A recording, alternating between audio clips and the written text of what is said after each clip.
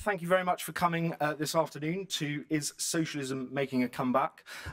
We'll have the same standard format as we've had in other debates, so each of the speakers will speak, and then we're probably pretty eager to go out onto the floor and hear your views about this topic.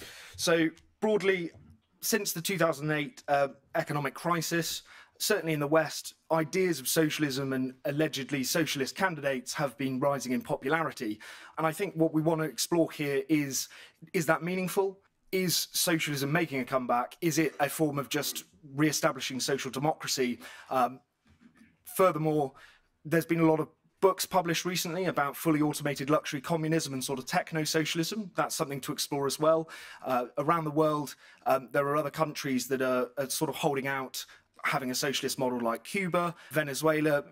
Whether these countries are socialist, will remain socialist, and whether they are successes or failures is all up for debate today. So I'm just going to introduce our panel in the order that they speak, and then we'll kick off the debate. So on my far left, speaking first, is Douglas Lane, who is the publishing manager at Zero Books, a novelist, and his novel is Bash Bash Revolution, and he is a podcaster and YouTuber.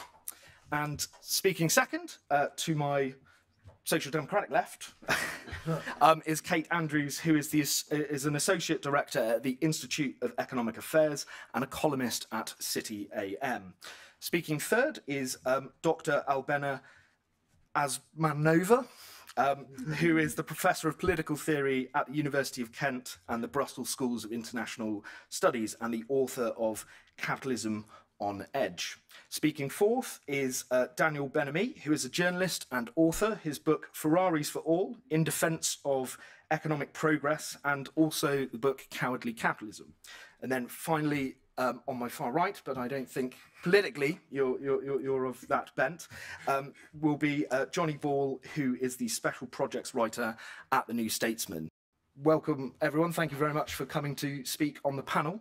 And without further ado, Douglas, could you take us away, please? Sure. So the question is socialism having a comeback?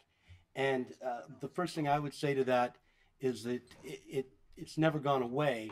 And that's because socialism is a symptom, or the idea of socialism or the struggle for socialism is a symptom of the development of capitalism, that you can't really disentangle the two. Socialism is a dream of realizing the promises that bourgeois democratic liberal modernity makes.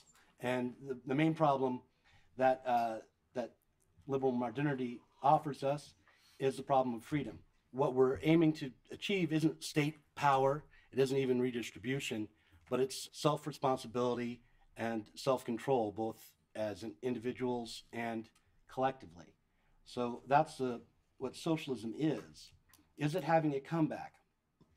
Well, it's interesting to reframe that question, because it's never gone away and it's always coming back in new guises. When I was younger and first getting involved in socialism, I was an anarchist. I was in the Pacific Northwest, and I would never have gotten involved with anything Marxist or communist, because having grown up in the Cold War under Reagan, I understood that communism was authoritarian and oppressive. But I liked socialism, and I liked the idea of anarchism and being self-directed and in control of society as an individual. And I stayed some sort of anarchist for a long time, until my 30s, until the economic crisis came along. And at that time, my own vision for socialism altered. I think it happened not just for me, though. It altered across the left in the face of an economic crisis. So what happens is, as politics changes and as crises of various types, whether it's economic or social or political, come along, the vision of what socialism is changes as well.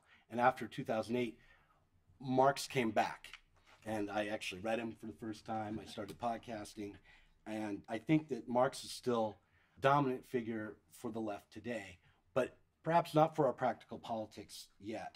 You asked if what we were looking at was a revival of socialism or social democracy. I don't think there's any question that what's on offer in the West are social democratic candidates, not socialist ones. But we have to be clear that from one perspective, from my perspective, a Marxist one, we've never actually achieved socialism, because socialism would require the state to wither away. The socialism would require the working class to abolish itself.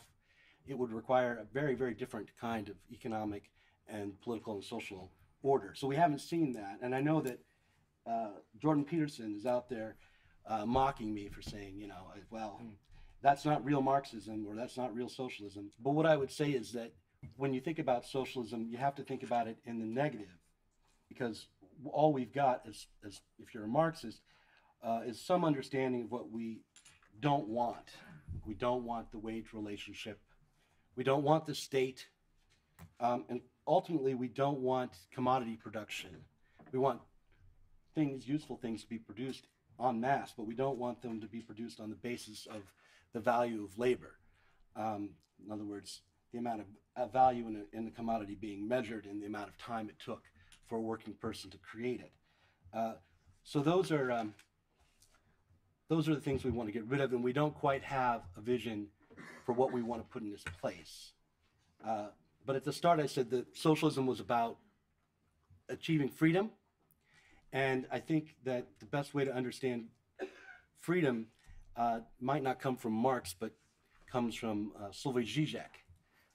He tells a joke over and over again about a man who was in a psychiatric hospital because he thought he was a grain of corn, and the chicken was going to eat him. And the psychiatrist worked with him for a long time, got him to realize he was a human being. And one day, after many months, they let him go, and he walked out into the courtyard and immediately turned around and came back again. And they asked him, why are you back? And he said, well, there was a chicken out there in the courtyard. And he says, well, why is that a problem? You're not a grain of corn. You know you're a man. And he says, yes, I know, but does the chicken know? So what we need is another chicken, as Zizek would say, which means we need some new mediating force that we don't even have to quite believe in for it to organize our lives. But we have to be aware that it's our own creation. And I think that's what we should be striving for. Nonetheless, the social democratic candidates that we have are at least to turn away from neoliberalism and the idea that the market forces and the forms of production that we have now are natural. So when you have someone like Jeremy Corbyn or Bernie Sanders making the promise to intervene on the behalf of regular people against what seem like natural forces after 30, 40 years of neoliberalism, it's a positive small step forward towards true socialism. Well, thank you very much. And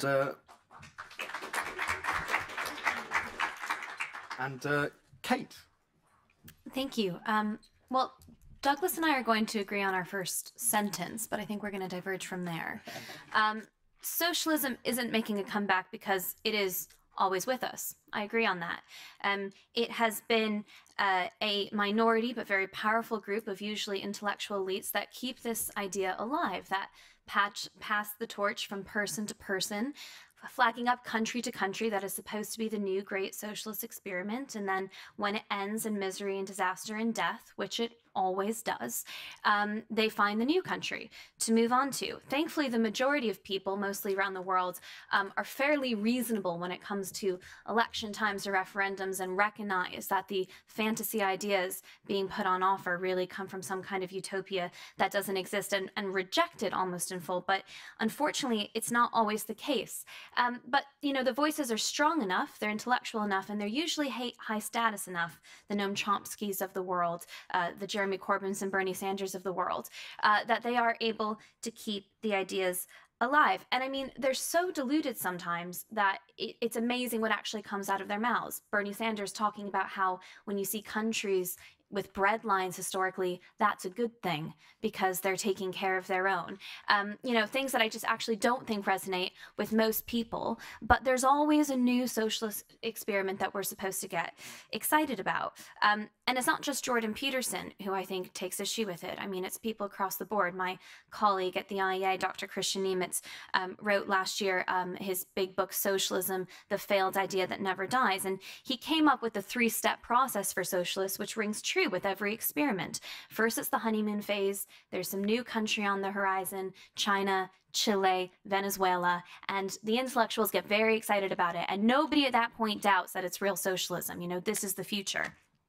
Then you move in to the next phase because all honeymoons have to die. And when things start going wrong, you still get murmurs from the true intellectuals that maybe it's all right, but people start to step away from it. And then you move into the final stage, that wasn't real socialism stage. And people claim they never said that was real socialism because somehow, even in its purest form, capitalism still seemed to creep in there and ruin the whole thing. And I mean, let's look at the most recent example with Venezuela. So you had the likes of Owen Jones saying Venezuela is an inspiration to the world, shows there's an alternative. You've got Unite the Union's Len McCluskey saying Europe might want to learn the obvious lessons from Venezuela. Please tell me what those obvious lessons are. You've got Corbyn saying Chavez showed us there is a different and a better way of doing things.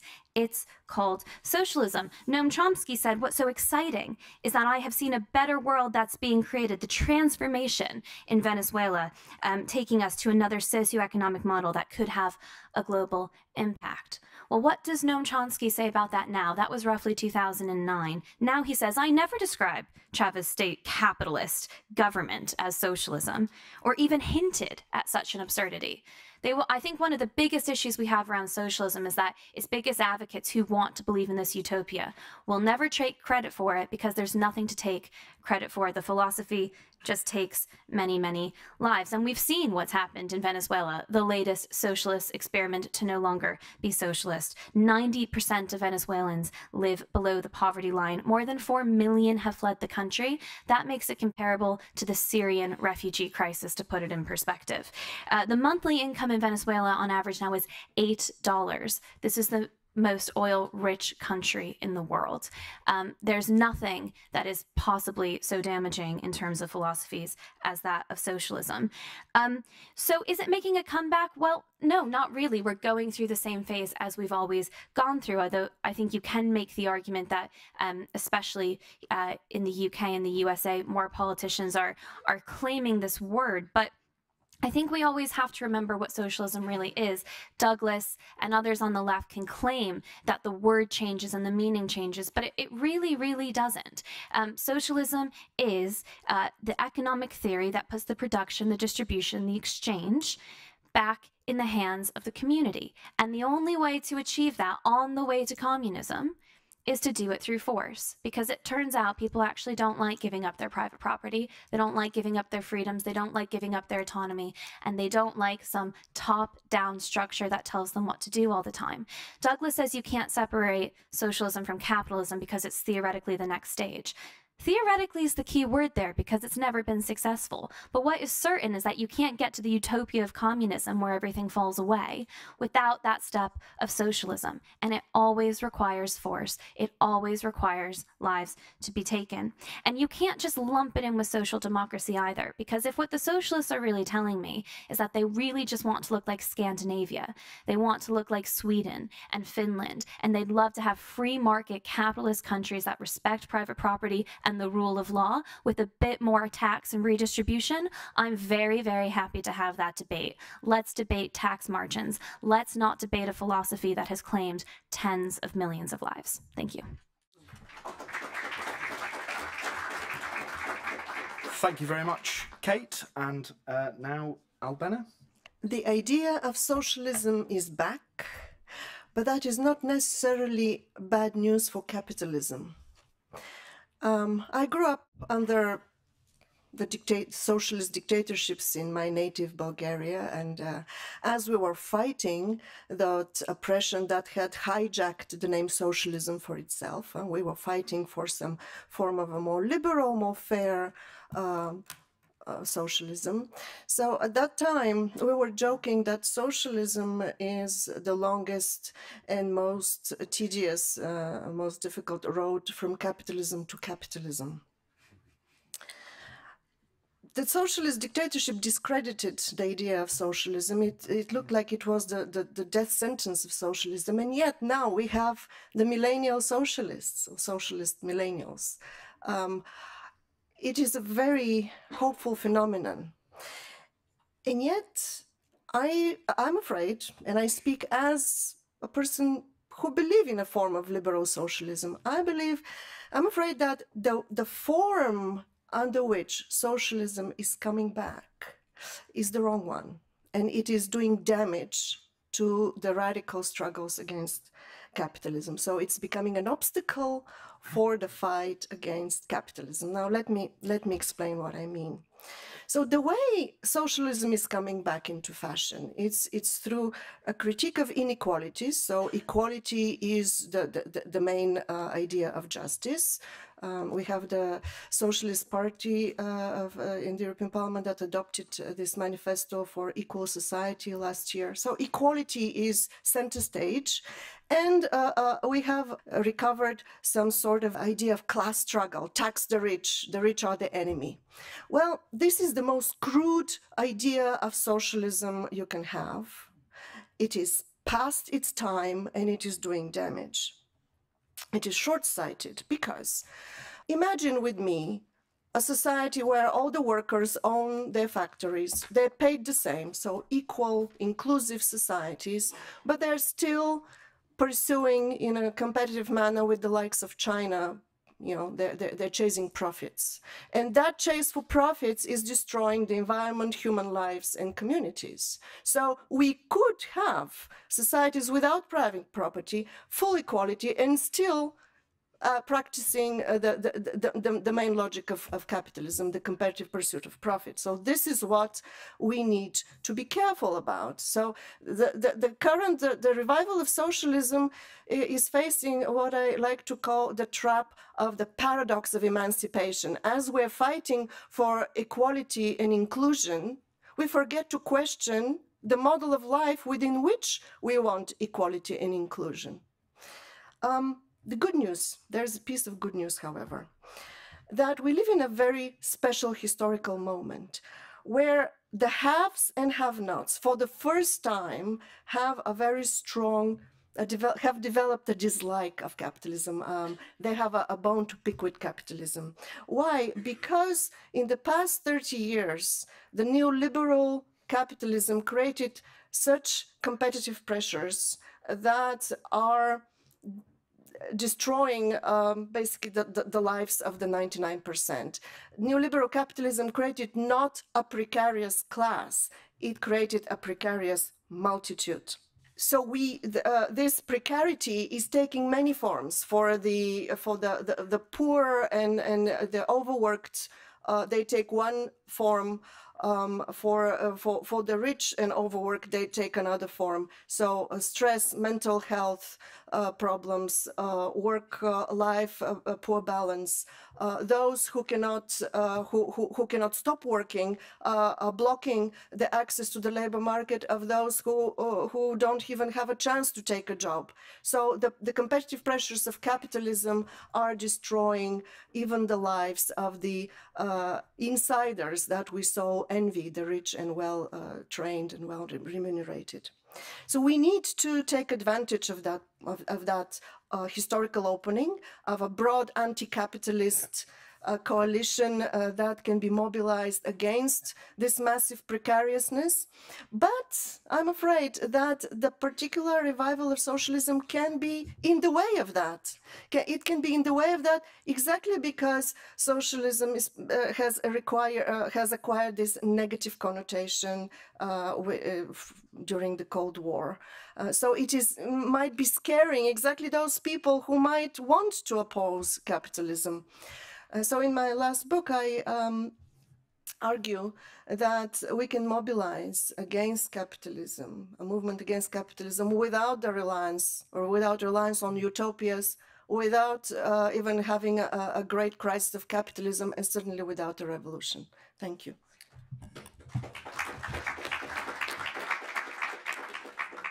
Thank you very much, Albena. And now, Johnny. Thanks a lot. is socialism making a comeback? Basically, well, it's difficult to define what socialism is. As you've already heard, if you ask two different people what socialism is, they'll give you two different answers. 100, they'll give you 100 different answers. To me, it's summed up quite clearly in the phrase, socialism is about securing for the workers by hand or by brain the full fruits of their industry on the basis of the common distribution, the common ownership of the means of production, distribution and exchange. I think I've got that right. I don't know. Basically, clause 4 of the Labour Party. Okay. And the Labour Party conference recently, the delegates voted in favour of bringing back clause 4. Which commits the Labour Party to common ownership of the means of production, distribution and exchange. It was blocked by the unions, the union bloc votes at conference. The idea of the grassroots of the Labour Party voting through clause 4 again, it was abolished in 1994, would have been unthinkable just a few years ago under Blair, Brown and even Miliband. Does that mean socialism is making a comeback? Well, it's certainly not the socialism of the 70s. And the sort of trade union left and the working class left, and it's not the socialism of 1917. But there is definitely a break in the idea that the market is always right, that basically the private sector can always operate more efficiently than the public sector. The state should be small, that taxes and regulations should be low in order to attract private investment. Is this socialism? No, probably not. Disagreeing with those things does not mean you're a socialist. We've heard the phrase social democracy, maybe you could call it that. But again, it's not 70s social democracy. I think there's something different because we're seeing the rise of the sort of online millennial left, you said, or the Twitter left, the sort of meme producing left. People like Ash Sarkar, Navarra Media, that kind of thing. And she has on her Twitter bio, anarcho-fabulous. She's a Corbyn supporter. She calls herself anarcho-fabulous. You've seen the return of sort of ideas about social movements and sort of horizontal organising. Douglas said he was an anarchist when he was younger. I was the same. But the thing that turned me against anarchism was actually going to a few anarchist meetings. My God, it's the most painful thing in the world. You know, there's too many cooks and too much of this, you know. And this idea that everyone wants to sort of, you know, after they finish their day work, they all want to go to a neighbourhood assembly and discuss who's going to sweep the streets and who's going to collect the rubbish. And, you know, they all want to manage their industry. You don't want to do that. You just want the government to sort it out for you, you know, deliver services properly. Well, that's what I'd prefer anyway. That's how I want to spend my evenings. But, yeah, as I said, it's not necessarily socialism, but neoliberalism has took a massive, massive hit since 2008. And actually, it's taken a hit on the right. It isn't just Corbyn and Sanders and Mélenchon in France or Podemos in Spain or Syriza in Greece. I know Syriza capitulated and lost the last election, but that's another story. But on the right, you're seeing a rejection of traditional free market, Thatcherite, sort of monetarist or, you know, Austrian school economic, blah, blah, blah. They're far more in favour of interventionist states. Theresa May sort of went to a more sort of communitarian, one nation, conservative type of thing. Boris Johnson's sort of abandoned austerity. He's sort of this boosterism, they call it. You know, he's just throwing money around, almost like a sort of reactionary Keynesian, you know. And you have Le Pen, who's taken votes off the old Communist Party in France, just with added racism. But it's all about state intervention. You're seeing the return of the state. And the return of the state's role in the economy, even with Trump. I mean, I know Trump delivered a load of corporate tax cuts. But, you know, the idea that he's a traditional free market Republican is nonsense. You know, the tariffs he's placing on things and the rhetoric he used against Hillary Clinton about, you know, he really sort of painted himself as the blue collar candidate, whereas Hillary Clinton was, you know, the candidate of the elite. Kate, actually, I wanted to take issue with something Kate said. Kate said that it was a movement predominantly of intellectuals and people like Noam Chomsky. I mean, that's certainly true. It does have its leading intellectual lights, undoubtedly. But I saw a graph the other day, and I actually wish you could all see it right now. But it split the 650 UK constituencies into the order of deprivation, based on multiple indices of deprivation, unemployment, average income, blah, blah, blah. And it coloured those constituencies red, blue, yellow-green, according to who they voted for. And of course, the further towards deprivation you go, the far higher concentration of red constituencies. I mean, people say that voter loyalty and people don't vote on class anymore. I mean, I don't think that's true at all. That the most deprived constituency in the country is Walton, Liverpool-Walton. That delivered a Bashar al-Assad style majority for Labour last time. 85% of the votes the Labour Party got. This is Corbyn's Labour Party. The people of Liverpool-Walton aren't going, oh, they're not Islington lefty vegetarian socialists. These are, these are working class people who've been completely let down by Westminster, by the whole socio-economic model that we've been following for the last 40 years. Basically, yeah, the 2008 crisis has really undermined neoliberalism, and we are seeing a return of movements which go against. Thank you. That go against the last sort of 40 years of economic orthodoxy, whether that's socialism, I'm not sure. Apologies for saying this quote, because I'm sure you've read it about 1 million times since 2008, but, everyone keeps going, Gramsci, Gramsci, Gramsci, Basically, the old order has died and the new one is yet to begin. And he says in this interregnum, a whole load of morbid symptoms appear. And depending on your point of view, the morbid symptom might be Corbyn or it might be Trump. To me, it's more Trump, but I think we're definitely on the cusp of a sort of new paradigm, in the same way that we were in 1945 and 1979. Whether you can call that socialism, I don't know, but it's definitely not sort of neoliberal free market capitalism. Thanks a lot.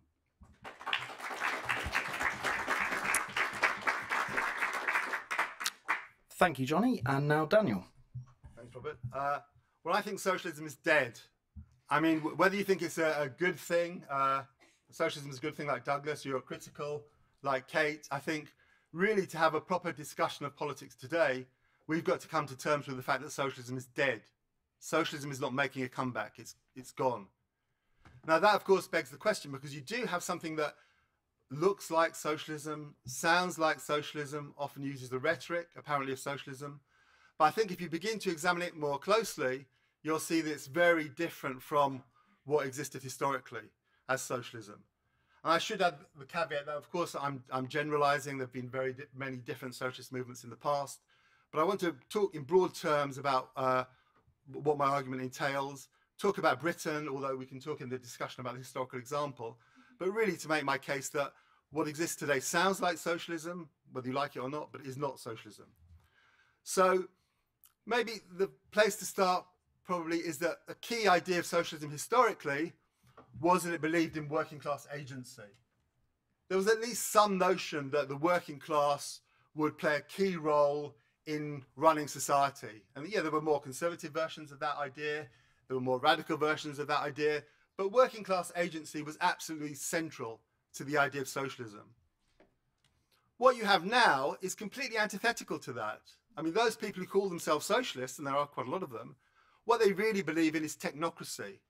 In other words, the rule by experts, the rule for efficiency by people who understand the processes and who are experts. Completely antithetical to the idea of working class agency. Now, it does sound a bit like socialism sometimes. So, for example, the Labour Party will say, for the many, not the few. And you might make the mistake of thinking, oh, for the many, yeah, they're talking about working class control. But they're not, because when they talk about ordinary people, they see them as victims. That's why they're always talking about the vulnerable and the food banks. From the perspective of modern socialists, in inverted commas, the working class are pathetic victims who have to be helped by the great technical experts who run society in an efficient kind of way. Or they might bash the rich or the billionaires and the greedy bankers. And you can make the mistake, you can think, oh, of course, yeah, I recognize they're attacking the rich. That's socialism, isn't that what socialism's about? But you listen carefully to what they're saying, and they're not saying, we don't like the billionaires because we want the working class to take control of society. They're saying we don't like the billionaires because we, the technocrats, the clever organizers, the people who run society in an efficient way, we can run society better. So it's a kind of technocratic critique of society. It's not about working class control or working class agency. Completely antithetical to what socialism meant historically. Very closely related to that is the European Union. Because the left historically, generally speaking, was hostile to the European Union. It saw quite rightly the European Union and its predecessors, it was a kind of technocratic organization. Again, it was about the rule of experts, running things efficiently, not really having big ideas, and how things are run. So if you left-wing people like Tony Benn, Eric Heffer, if anyone remembers him, those kind of left-wing radicals, historically, there was a very strong trend in the British Labour Party, for example, against the European Union and its predecessor organisations. Now, generally speaking, they love the European Union. They're ardent fans of this kind of technocratic monstrosity that is the European Union. And Jeremy Corbyn, in fact, sums up this kind of technocratic worldview, because he started as an old-style socialist. He started as a kind of sidekick to Tony Benn, as a critic of the European Union, but he's given up on that now. And de facto, whatever he believes in his heart, he's a de facto supporter of the European Union. So he's gone from the kind of old-style socialism of working-class agency to this monstrous technocracy that is the European Union. Another example which Albena alluded to, equality and inequality. And people hear the critique of inequality and billionaires from the Labour Party, and they think, oh yeah, I recognise that. Of course, that's socialism. Because didn't socialists always talk about equality? Didn't socialists criticise inequality? But you listen more carefully to the discussion at the moment. If you think criticising inequality makes you a socialist, then the International Monetary Fund now is a socialist organisation, because it's always criticising inequality, or to be more precise, extreme inequality. Davos, the World Economic Forum in Davos, where all these plutocrats go in their private jets, discuss how terrible climate change is and how terrible extreme inequality is. They're also socialist by that definition, because they're also criticising inequality. But what's really being said with this critique of inequality is not that working class living standards should rise, which historically was what socialism is about. It's about we should all make more sacrifices. We should make do with less. So again, directly contrary to what socialism meant historically. I've got several other points, but I can make them in the discussion, hopefully. Okay. So, well, thank you very much, Daniel.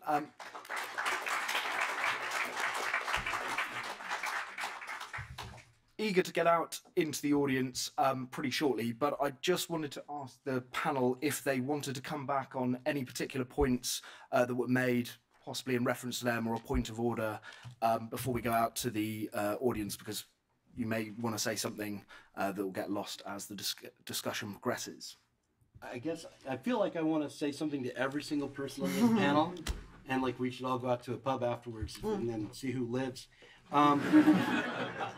But Kate, I just want to point out to you that two things. I didn't say that the reason that socialism and capitalism are intertwined is because socialism naturally or obviously or has to follow after capitalism, or the socialism doesn't necessarily come after capitalism. It came up with capitalism. Visions of socialist alternatives came up at the same time, and socialism was born out of the Enlightenment, just like liberal bourgeois politics were born out of the Enlightenment. That's what I meant to say. So I just wanted to correct that. Also, I would just point out that capitalism has its own body count. That's one of the reasons I turned away from, mainstream politics was because of the threat of nuclear annihilation. I lived under when I was, growing up in the 80s. I live under it now, but I've forgotten about it most of the time.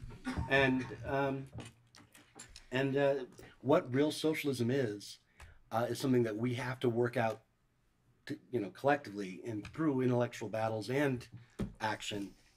It's not something that it's ready-made for us. So that's all I wanted to say. Yes, of course.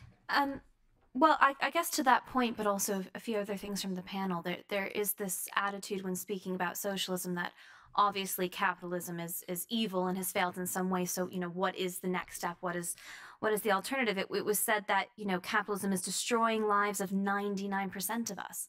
I mean, what? Where where has that come from? I mean, as we have seen countries like China and India move towards free market capitalism, we have seen such a sharp drop and a staggering drop in absolute. As it has moved, as the authoritarian dictatorship, which was rooted in socialism and a move towards communism as it killed millions of people, has liberalized its economy, not really its attitude towards general human rights, but liberalized its economy.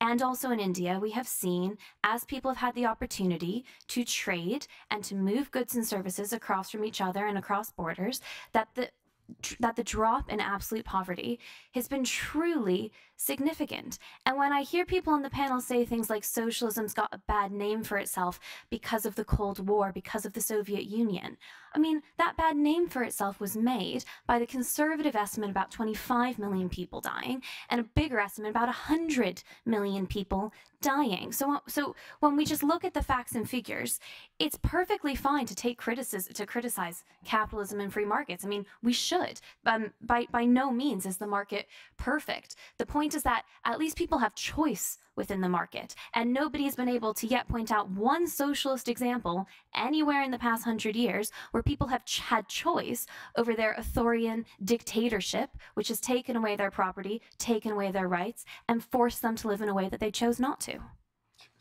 Thank you. Any last point? Just be very brief, and then we'll go out to the floor. Well, I'm struck by the agreement between Douglas and Kate on one point at least. They want to rerun the old discussions of the past about what socialism was like and what the Soviet Union represented. And we could do that. There is a case to have those kind of discussions. But I think it's more useful to try and talk about what's happening now, what is specific about today, and how that differs from the historical experience. I would say we live in very different times from the past that's being talked about. Yeah, I just want to clarify that the failures of socialism do not justify the failures of, does not justify capitalism. So thinking in this dichotomy, whether the choice is capitalism or socialism is exactly the wrong way to go. There was a very interesting study by Harvard University of the political opinions of millennials, and most of the millennials, they reject capitalism and socialism. So this is great that we're looking for an alternative to capitalism, and we don't need to be trapped in this choice, capitalism or socialism. Thank you. And Johnny, did you want to make any point, or save it for the floor? Right. Okay. Let's go out to the floor. My name is Patrick. I just want to make a few comments and pick up some of the threads. So first of all, congratulations, Kate. I think your points are very well taken. I think the historical record is clear to me as well. I mean, in terms of capitalism as a prosperity engine and showing this over and over again. And in terms of the socialisms, it seems to me, like Douglas said it, the huge flaw here is you have these rather negatively focused theories, and on the constructive side, there's very little, and then the discovery of illusions collapsing. Body count was mentioned, and I think if you look back at the world wars, and particularly Second World War, etc., I would attribute this to the ideologies of socialism taking root through, now say something, there's a strong proximity between fascism and socialism in terms of state taking control, and there have been a lot of comparisons on the side of totalitarianism, and I believe into this. The Fascist Party of Italy was a faction of the Socialist Party of Italy, and National Socialism, that has been always denied, and there's a very artificial thinking in terms of left-right, and I think when Johnny at the end says the right is turning kind of away from markets, that's why these notions are false. I've kind of switched, I've been radicalized through the 2008 crisis in the direction of free market capitalism, in the direction of libertarianism, away from, and I have been a Marxist at one time as well. So I wanted to my question I want to direct to Daniel, because it's very unclear to me. I mean, I like your discourse of agency, and I think that agency shouldn't be working class agency, should be every stratum and individual agency as well, and flourishing. Where would you stand? Would you defend this kind of older socialism? You said socialism is dead in the sense that this isn't there, and the new socialists aren't any, but where do you stand? can I read into your pro-capitalism? Because otherwise there would be only one figure on this panel who has a kind of pro-capitalist position and rejects all these socialist delusions, which I am fully with you, but I want to know where Daniel stands. I see it the opposite way. There's only one socialist on the panel, and they're all. Thank you. The question at the back, and then we will go. I am the true Okay, sorry, it's something for the panel to come back on. I sort of did my growing up from a teenager into an adult in the 1980s, and I definitely saw myself as a socialist, and the big defining issues were the miners' strike, the Falklands War, and then so-called Thatcherism. One thing I really noticed reflecting back on the 1980s was progressively, as Margaret Thatcher won election after election, all the people I knew who were socialists started to blame the working class. Why did they vote for this woman? Why didn't they vote for our version of socialism? Why did they want to buy their council houses and all the rest of it? And that really changed. It seems to me that in the back of the 80s, a lot of socialists, people saw themselves as socialists. They looked away from the working class. They looked to Europe.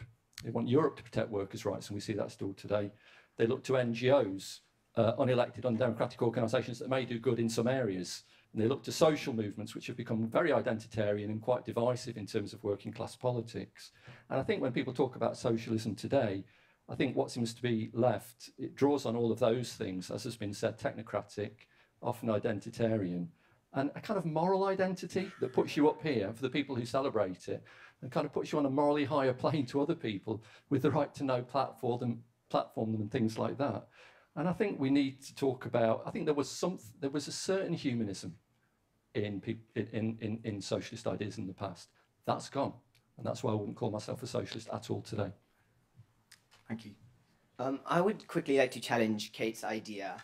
For a start, the Black Book of Communism, 100 million deaths, I think we could probably all agree that's borderline on rubbish, because isn't it significantly just widely agreed that those numbers were vastly exaggerated. Now, I'm not defending communist Russia, but what I am saying is that when I look at communities like anarchist Catalonia, anarchist Ukraine, socialist Cuba, socialist Burkina Faso, I don't see failures. I see brief successes that were crushed by the tyranny of capitalism, right?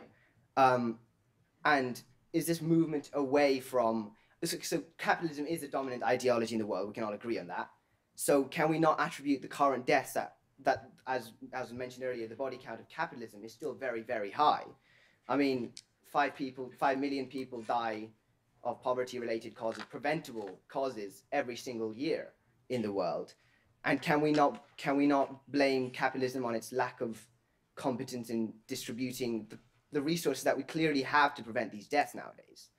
So the body count question, while I would never defend atrocities committed by communist, authoritarian communist states, should we not also be questioning the fact that capitalism clearly has failed, and us millennials, we're looking for an alternative to this clear oppression of human nature?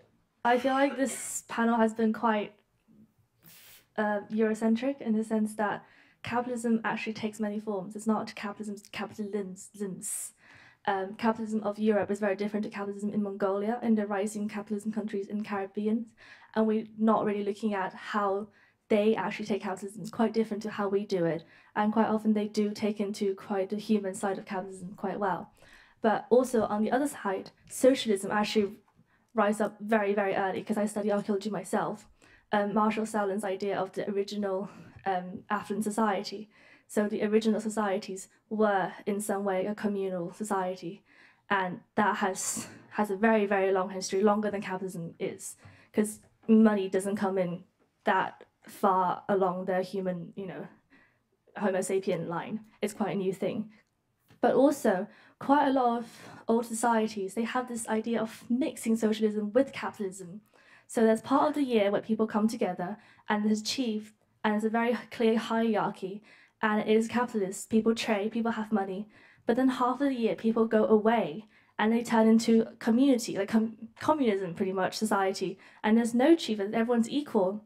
And that society worked quite well. People in that time, we have evidence in archaeology that they used to work a lot less, stress a lot less, and they seem to be living relatively happy life. They're not as long because medicine, but also they work maybe 2 hours a day, whereas we work 9 to 5 every day. So do you think it's plausible in modern society that we have a mixture of different kinds of capitalism with different kinds of socialism, and we could find a negotiating point that you could agree from both sides? I feel sure that I'm a socialist in the same way that Kate is. And plainly we all are, because here we are dissatisfied with private interest, debating public action, debating policy. Plainly, if we believe that only self-interest was the avenue through which we could attain anything, we wouldn't there would be no public debate, there would be no argument, there would be no contestation, there wouldn't be the kind of morbid symptoms that we see, and I don't want to underline them because they're many and they're kind of grotesque and it's a cheap argument, but you know, I'm also a capitalist in the same way that you know, Douglas is, that in that you know, everybody understands that private interest is indeed a, you know, motive force of great creativity and productivity. And I think anybody who tries to say that the modern world is inefficient more than the world it displaced is just misunderstanding what's taking place. We've seen a tremendous explosion of productivity and the productivity of labour.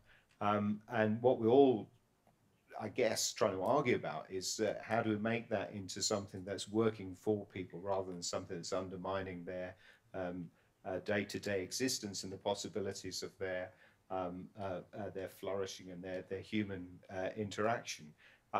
Do the labels matter that much? I'm not so sure, but you know, both things must be true. One is that we've achieved as a race, a species, a tremendous amount, and the other that it's plainly unsatisfactory. That our mode of social organisation is plainly unsatisfactory because we keep saying so. Thank you very much. And so the panelists, Albena, would you? Yes, Patrick, you said capitalism creates prosperity. This is the big myth of capitalism. It is science and human work that create prosperity, and those two can be organized in many ways. They don't have to be given to the pursuit of profit, because what capitalism does is it, rather than satisfy needs, it creates needs which it then satisfies. So there's always this inflation of needs that we need to work towards satisfaction. So this is what needs to stop, as well as the myth that capitalism creates prosperity. About the mix, very interesting remark about the mix of socialism and capitalism. I think you're indeed thinking in the right direction in very pragmatic ways of organizing societies to procuring good lives without the trap of working more than we need in order to, you know, create those commodities that we need to keep selling. Right, so the way to achieve this is not to think about in which direction we want to go, you know, capitalism, socialism, but what dynamics of capitalism we need to oppose. So what I'm proposing is we need to oppose the competitive production of profit, the competition, productivity, productive nature of human labor, and profit, pursuit of profit. If we focus on elimination of those three, we'll end up on some sort of post-capitalist society. We don't need to have a label for it. We did not arrive at capitalism because somebody coined the word capitalism and there was a project of building capitalism. So we can get rid of capitalism without any labels. Thank you, Albena. Daniel? Yeah, well, another one of my key points was going to be that if you look at what characterized socialism historically, it was the idea that there was an alternative to the market. They wanted to get rid of the market and have a socialist society. That was, you know, that was a defining character. And some thought you had to do it by revolutionary means. Some thought you did it by slow, gradual means. But the idea was replace capitalism with socialism, which wasn't about the market, which was a different kind of social system. Now, pretty much everyone worldwide, not just in Britain, believes in capitalism. Or at least they believe there's no alternative to the market. That is historically a huge difference. And when people criticize capitalism today, they criticize it for the wrong reasons. Their criticism is that capitalism is too dynamic. It produces too much, which to my mind is completely the wrong criticism. You know, I might criticize capitalism today, I would do, for not being dynamic enough in some instances, not producing enough. But that's not the mainstream criticism. The mainstream criticism is it produces too much. and it puts the planet at risk. That's the kind of critique that's being put forward. Again, 180 degrees from where we were historically. In terms of what I believe in, I realise perhaps I've been a bit morbid until this point, but what I think is really positive and what hasn't been mentioned until now is the fact that you've had Brexit, and you've got a populist revolt against the technocracy of the European Union and technocratic governments across Europe. And although, you know, the populist parties are not perfect, that is something very, very positive. And I think we should discuss that a lot more, work out how to orientate ourselves towards that, rather than talk about exactly how many people did the Soviet Union kill, and all those kind of debates are not very useful, I would say, to have. Thank you. Johnny? Yeah, sorry, Daniel, I'm going to take issue with something you said in your opener now. But it kind of relates to a few of the people's comments from the audience as well. About how, I think the gentleman at the back said the left sort of capitulated in the 80s to the market dogma, and became more interested in sort of women's lib, BME struggles, gay rights, that kind of thing, to the detriment of class politics. I think there was a time when the left didn't talk about class. I mean, Margaret Thatcher said that her greatest achievement was Tony Blair. Because the Labour Party and the left sort of disappeared off that scene and accepted the sort of capitalist realism of the situation they were in. Now that has been completely called into question because of 2008 and various other things. James mentioned productivity. Absolutely, productivity. I mean, we have the worst productivity in the OECD, I believe, I think, or in Europe or something, or the worst. Sorry, yeah, the worst rate of growth. Yeah, absolutely. I saw a stat the other day that the bottom third or two-thirds of American workers, despite the rise in productivity since the 70s, haven't seen any real wage growth whatsoever since the mid-70s. I can't remember if it was the bottom third or the bottom half, but it was basically the lower end of the American working class. I wish I had this stat with me. But despite the growth in productivity that capitalism has brought in that whole period since the 1970s, basically the benefits of that growth haven't been distributed properly or evenly. Basically, the wealth has been concentrated at the top to such an extent, and someone mentioned that, you know, the 99%, 1% thing isn't useful, but you know, the data does show that a huge amount of this wealth has been concentrated with the 1%, and 1% of the 1%. You know, the gains of growth have not been distributed properly, and that's why we're seeing a revolt, and that's why we saw things like Brexit. Your criticism of the late Corbyn's Brexit position, I think, was completely justified. And for all I'll defend Corbyn, I certainly won't defend Labour's Brexit policy. I voted Leave, and I believe that the left did make a mistake after the appeals the laws sort of period to sort of move towards seeing Europe as a social Europe. I think it is a unjustifiable technocracy. Yeah. Thank you, Johnny. Kate? Sure. Actually, just very quickly to Daniel, I basically agree with everything you're saying. The reason I think that we do need to take the past into account is because I don't think it's a new aspect of socialist rhetoric that there's deep hypocrisy in it. I don't think that's relatively new. You know, Jeremy Corbyn going on TV basically calling for maximum wages, and then the presenter saying, well, what would it be? Would it be your wage? And he was like, no, it wouldn't be my wage. It'd be people who earn more than me. Is not a new phenomenon of socialism. It always ends with people at the top securing all the money and the power. There are always resources, there's always money, there's always power. It's just that, you know, that class of technocrats wants it. So I think it is helpful to look back previously. I think there are links. To the gentleman in the front row, as I said, the conservative estimates are about 20 million. The higher end estimates are about 100 million. So for the purpose of this chat, let's meet in the middle. Let's say it's 60 million. 60 million deaths. And the problem, of course, is that we're not just talking about the Soviet Union. We're talking about China. We're talking about Cuba. We're talking about Venezuela. We're talking about East Germany. We're talking about the countless number of examples where people's lives have been lost to this ideology. And I think you raise some really interesting points about, why is it that in an age of such prosperity, we can't get more resources and more investment in regions that don't have as much. I think that's a legitimate point. And I would say that what always baffles me about sort of the far left socialism perspective is that it's not putting one and one together to make two, that you can redistribute more if you bring in the income to do so. So now in the UK alone, about 25% of public expenditure goes on what we would consider to be welfare projects, education, healthcare free at the point of use, benefits, housing benefits, the rest of it. 25%, decades ago, that wouldn't have been anywhere near possible. It is because we are raising more through tax revenue. It's because people are more productive, getting richer, paying higher taxes, that you can have these better public services.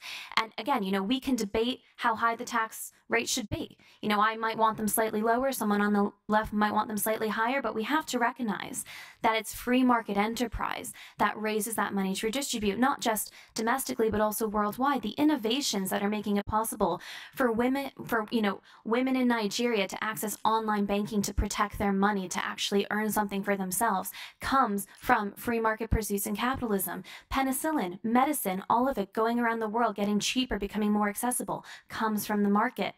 Should we aim to do better? Always let's aim to do better, but let's not kill the primary examples of economic philosophy and also economic practice, which have spread this prosperity so quickly around the world. And the last thing I would just quickly say is the panel keeps talking about how we need to reorganize, how, it's science, it's human ingenuity, it's our productivity that we need to reorganize. So it's let's be honest about what this word organize means. It means control. It does, when you talk about reorganizing, you're talking about bringing in a top-down approach to control and structure how people live their lives and what they do. And that is a very, very dangerous ideology. And that is why socialism continues to end in failure, because it tries to take the natural, liberal, autonomous aspects of the market where people trade freely and use their capital as they see fit, and somebody else from the top tries to control it. And that's where it goes so terribly wrong. And sorry, very lastly, to that gentleman at the top who said why he isn't a socialist anymore, because it's not based on workers' rights anymore. And I'm sure you'll probably disagree with me on plenty, but I think one of the reasons that the working class came around to people like Margaret Thatcher is because she made it possible for them to buy their homes. She made it possible for them to profit, to own something. And when we attack profit in and of itself, what we're actually saying, usually to people who are a bit poor or working class or haven't done as well for themselves, is you shouldn't have the right to do better for yourself. And actually, I think that's one of the major reasons people came around. Thanks, Kate. And Douglas? First off, just the last thing you said there, I'm not sure. I've heard that, working class people, by and large, didn't support Margaret Thatcher. That's her support coming from other classes. But I feel really stuck because I'm not sharing many of the assumptions of other people on the panel. And I'm a Star Trek fan. And in every Star Trek episode, there's a moment where one of the characters will say, oh, all we have to do is reverse the polarity of the neutron flow and put out a graviton beam, and then everything will be fixed. And so I'm that guy. Because what I want to talk about is not what we've been talking about. I want to talk about how capital actually is formed and what the technicalities of it are. And the thing about capitalism is it's not a matter of political power alone. It's not an ideology alone. So if you think of it in terms of an ideology or political form, you can think that there are multiple kinds of capitalism. But if you understand what capitalism is, capital is the accrual of consumer goods which have value based on, not just consumer goods, but all commodities, which have value based on the amount of time spent working to produce them. Okay? And so what that means is that you have to have a class of people who have nothing to sell but their labor in order for capitalism to exist. Now, up until now, capitalism has also been an incredibly progressive force in society. I don't think anyone can really deny that. The fact that we have gay marriage now, for instance, I think can be attributed most of all to the way capitalism rearranges our social relations based on innovation in the technology of production and how it needs to organize people to produce more and different kinds of goods. But the problem is that it also requires people to spend more and more time working faster and faster in such a way that the commodities that they produce, it's like, well, okay, it's real easy. They reverse the polarity of the neutron flow.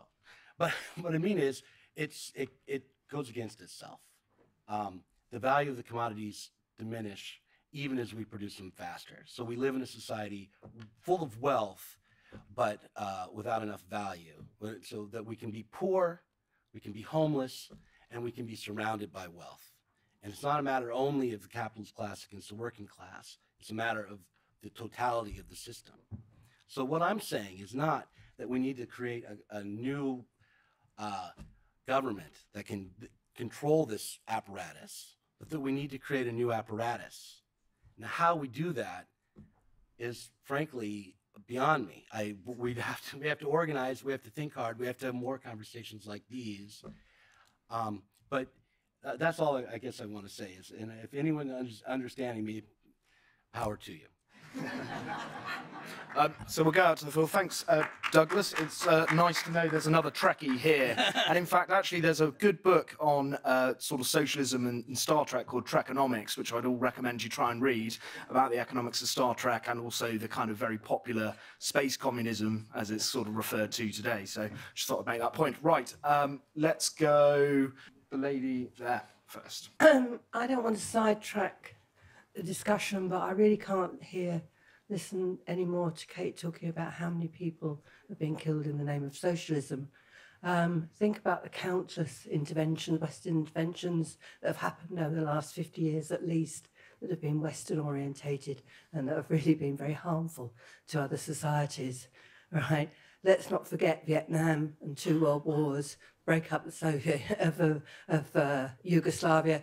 You can go on and on and on. So please, I don't think we should be trading how many people have died in the name of any particular ideology.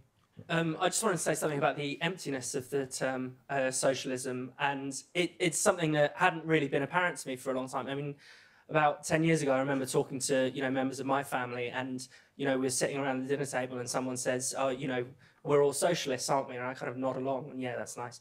And I realised how kind of meaningless that was, only nowadays when you're hearing again and again. This was at a time when people weren't calling themselves socialists, so I felt quite radical about that, and having family members saying that. But now when you hear the, Elizabeth Warrens of this world, or the Corbyn supporters, or calling themselves socialists, and and then you dig down to their ideas, what are they? They're just basically bureaucracy, technocracy.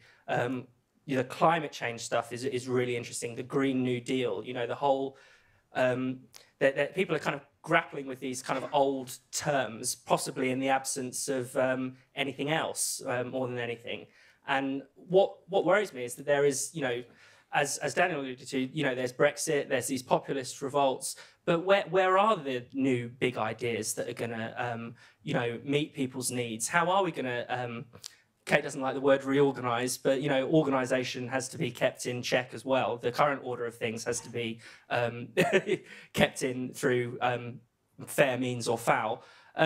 How are we going to reorganise society to make things for the better? And I don't see any ideas coming from the left or the right on that front, I'm afraid, and that's the most disappointing thing. First of all, I was maybe a bit surprised by the gentleman in front of me who turned to capitalism after the crisis in 2008, which I don't understand the logic behind, because the crisis of 2008 was a production of capitalism. And then going maybe to the point of productivity as a criticism, where you said that socialists just complain about the productivity of capitalism. But I disagree that anybody can challenge that capitalism is productive. I mean, that's the point of capitalism. But the point is that it is the sole purpose of capitalism, that people, environment are suffering because of that productivity. And concerning climate change, I think we were talking a lot about body count, and I think nobody denies that capitalism is the cause of climate change. that climate change will, if we don't stop capitalism and the machinery we're in, will have the biggest body count we have ever imagined. And I mean, I don't want to talk about the past. I think that's just intellectually boring to think as socialism or capitalism. And I think we have to think about new ways of how we challenge, because we have this big, gigantic challenge of climate change. So I wanted to finish my question to Albena and ask, you were talking about a way to get to a point where we have a utopia without saying utopia and without having a revolution, but how should we get there and what would be the pathway to get there? Thank you. So I have a question, but first I have a comment that I wanted to make to Daniel. You seem to me to make a pretty egregious conflation between capitalism and the market, saying that the Soviet socialists tried to abolish the market. And they didn't do that, they never tried to do that. What they tried to do is abolish the profit motive in the market. You know, markets have existed under feudalism, under socialism, they exist everywhere. They're not, they're an integral part of capitalism, but they're not sufficient, right? My question is about universal basic income. It seems like there's a revitalized support, and the simple question is this socialist or is this capitalist? Just to finish with the popularity of Andrew Yang in the United States, seemed that the way that he sells it to the American people is that this is a deeply capitalist idea, and I wanted to hear from you, do you agree? Is this capitalist or is this socialist? Thank you. Daniel started his initial talk with quite a shocking comment that socialism is dead and it's not making a comeback. But I think I would agree with that largely, but I would like to add that I think that capitalism, in a sense, is also dead. Which sounds like a strange thing to say, seeing as we're clearly living in capitalism and capitalism is not going to magically transform into anything else, so we don't have any alternative. But as an ideology, as an inspiring set of ideas, I think capitalism is probably just as dead as socialism is. And it is in that context, I think, that we have to understand this apparent resurrection of interest in socialism, which to me appears to have bloomed on the social media, and it appears to have been resurrected more by the right, in fact, the social media alt-right, who started to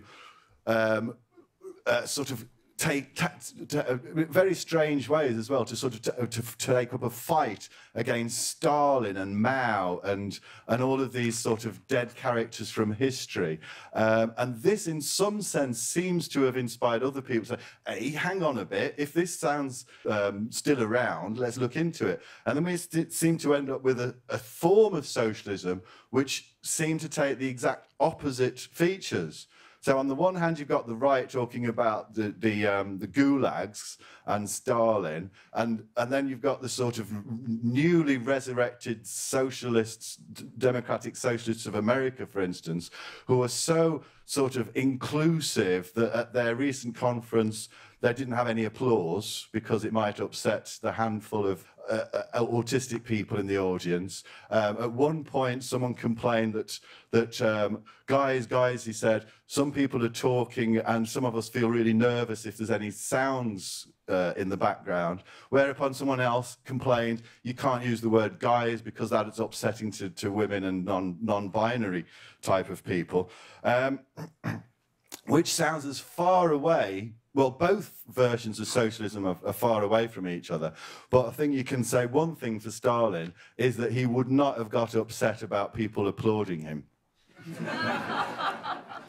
Yeah, I'd like to ask the panel a question about the flourishing of the socialism that's in the brochure. You know, what is perceived as going on in the Democratic Party in America and what's perceived to be going on in the Labour Party in this country.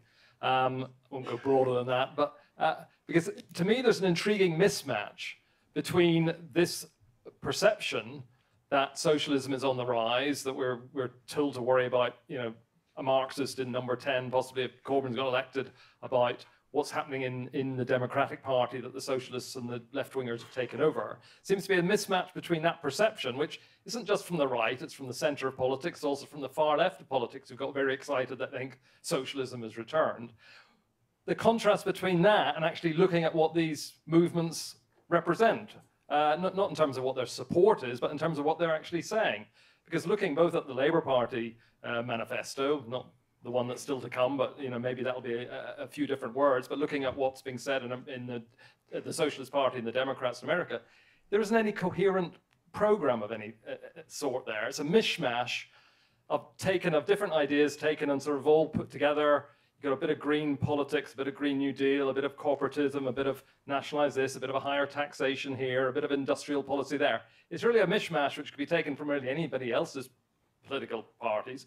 And people who call themselves socialists, fine, they can call themselves what they want. But it's the mismatch between that and then everybody else in society seemingly getting carried away with it and think this is real, true Marxist socialism. So I'd be interested in views as that disconnect between what they're actually saying and promising with the way we seem to be getting so excited about it.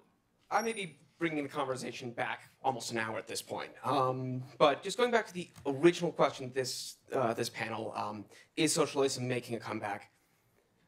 I may just be speaking for myself here, but it doesn't sound, I haven't actually heard an actual definition of socialism yet.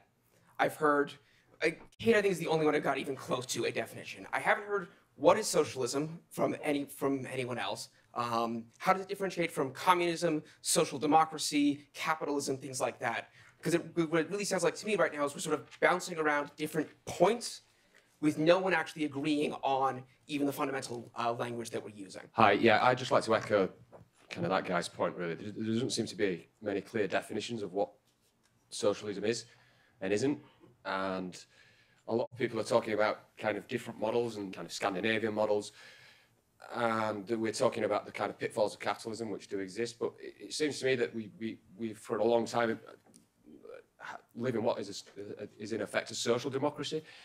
And is a blend of both anyway. So people kind of can point towards capitalism, but the faults don't necessarily lay just with capitalism in that regard. Finally, I'd just like to kind of just say one thing. Under the current system in the UK, you're relatively free as it is to organise yourself and organise labour. You can set up a cooperative. I should know, I've worked for one. It failed. You're relatively free, if you want, at the moment, to grow your own food, to weave your own clothes. Thank you. Thanks for all those questions and points on the floor. We will try and get back out again, but Johnny, would you like to respond first? I completely agree with you, man up here, that we all have completely different ideas of what socialism are. Mine probably correspond more with Douglas's, I guess, than anyone else's. I mean, I think I said at the beginning, he asked 100 different people, you get 100 different definitions. I mean, Corbynism isn't.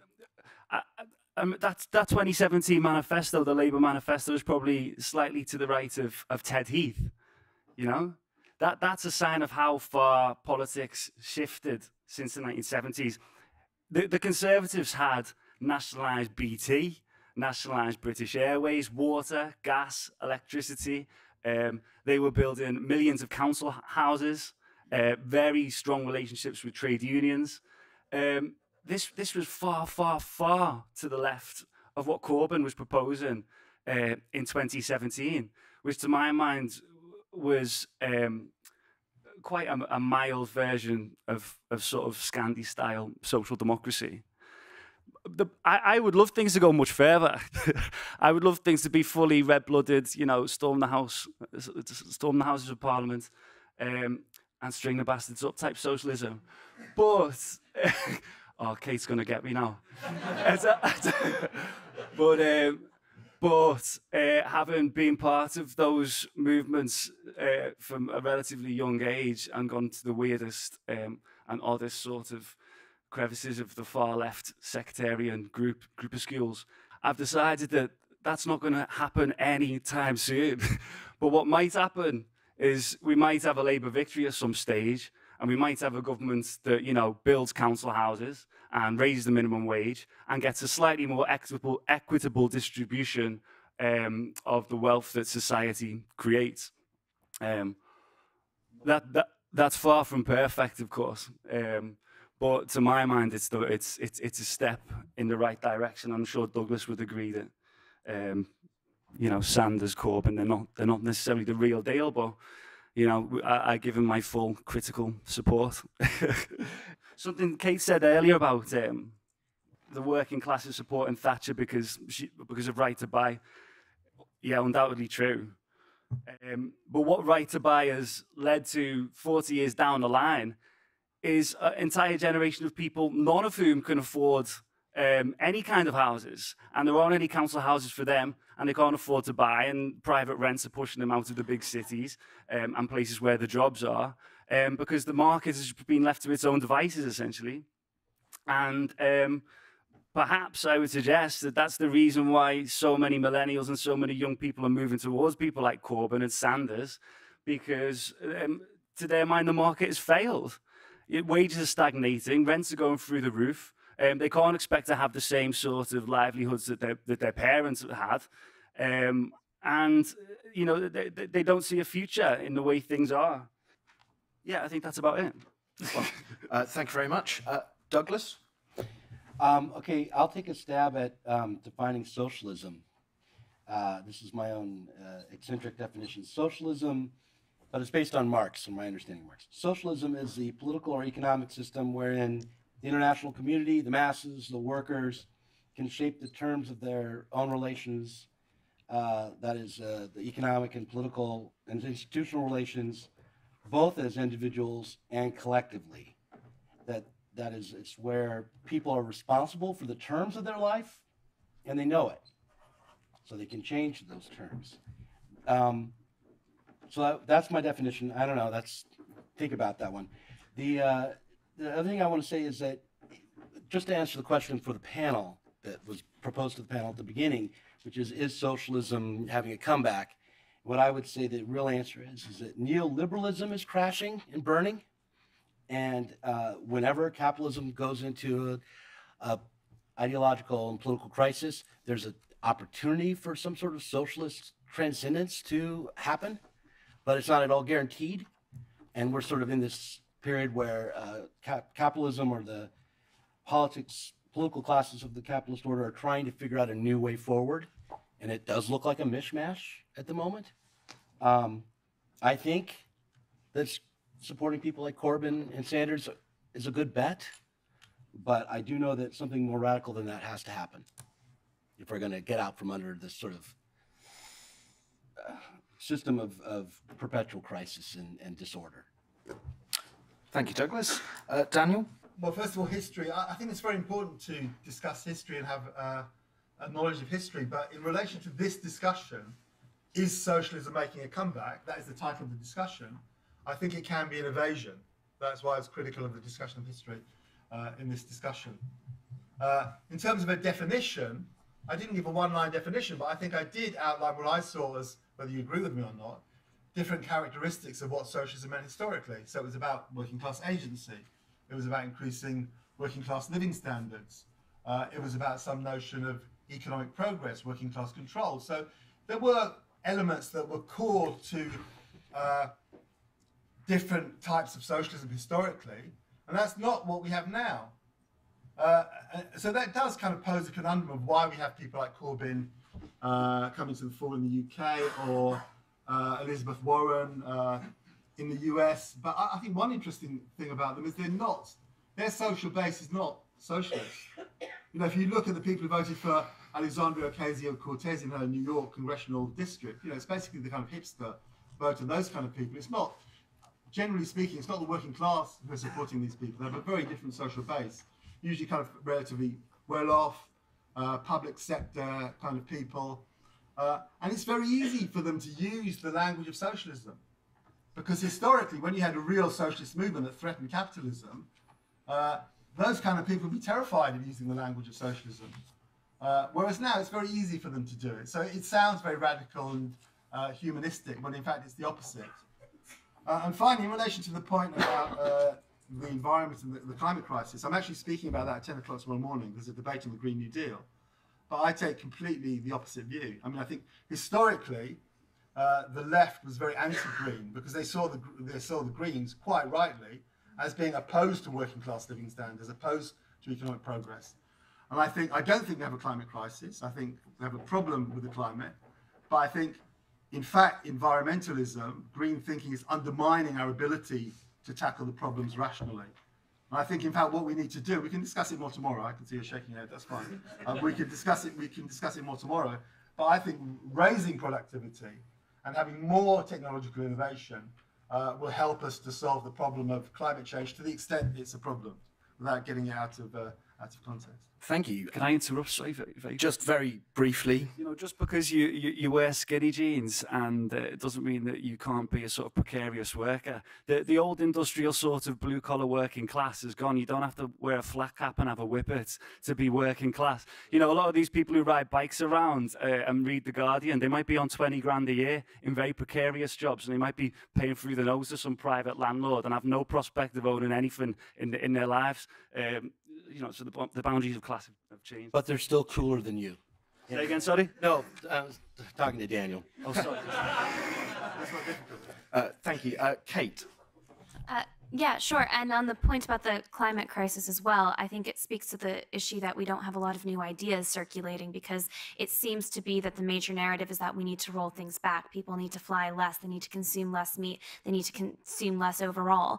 And actually, again, that really feeds into an issue, because usually the targeted measures to do that are higher taxes, which are regressive and hurt poor people the most. So we need ideas to move things forward, not to move things back. So glad someone brought up the universal basic income, because this was actually an idea that I'm not sure if it fully originated, but one of the great thinkers behind it was actually the free market economist Milton Friedman, who came up with the concept of a negative income tax, which pretty much feeds into the UBI. It's an idea that has support on the left and the right. I'm not totally bought into it yet, because I worry that it would basically be used as a political football around every election season, who's going to increase the UBI. But there is right-wing support because it's freedom maximizing, and nobody's telling you, you have to live here, you have to buy that. So I find a very interesting idea.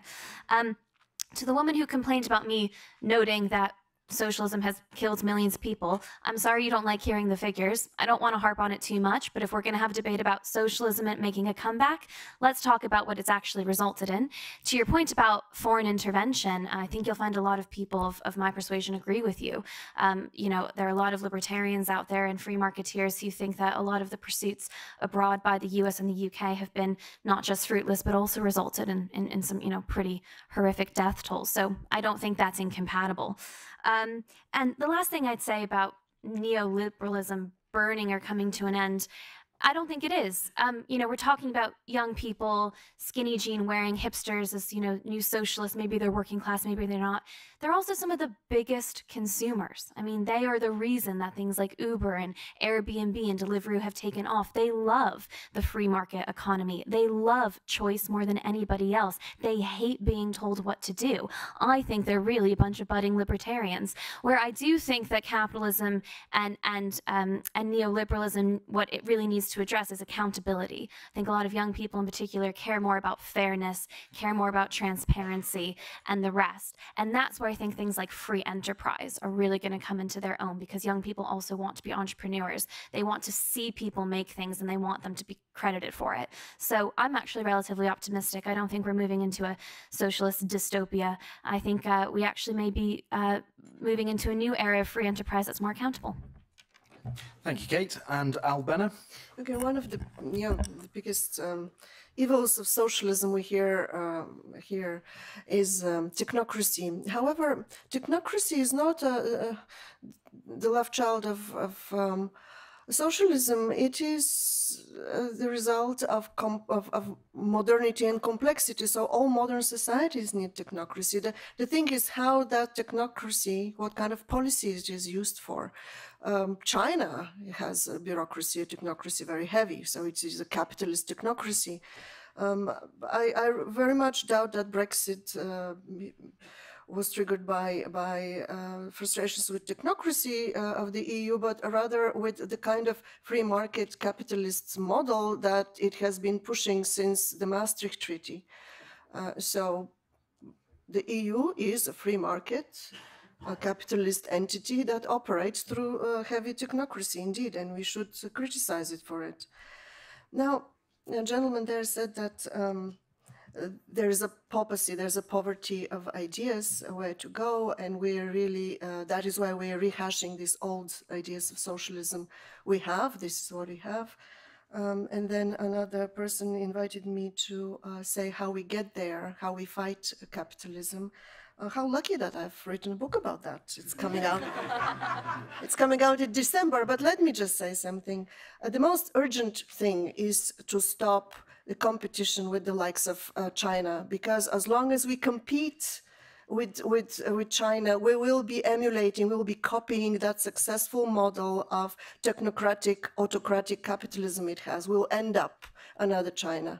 So that's the first thing to do, to reorganize, to reinvent globalization through inscribing very high standards of labor protection and ecological protection.